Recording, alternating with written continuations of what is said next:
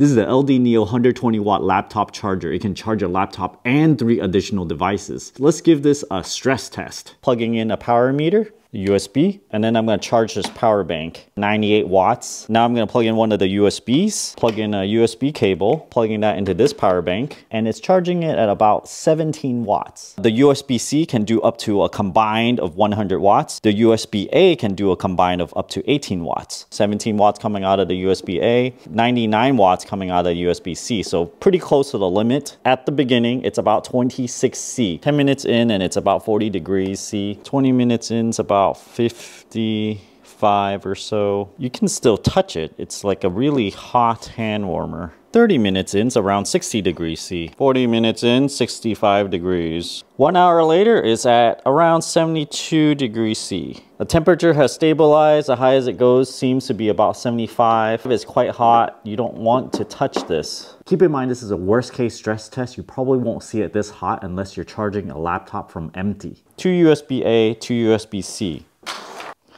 This combines all of them. Let me turn this on. The green bar shows that it's on. Standby power of 0 watts. The current doesn't even register. It's less than 0.00 amps. Cord length of about 5 feet.